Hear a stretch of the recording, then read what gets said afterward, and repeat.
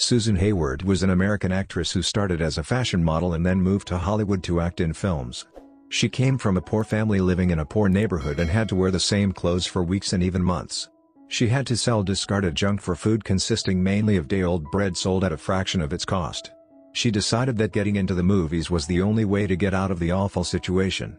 Her determination to become a movie star helped her fight her way to reach the top.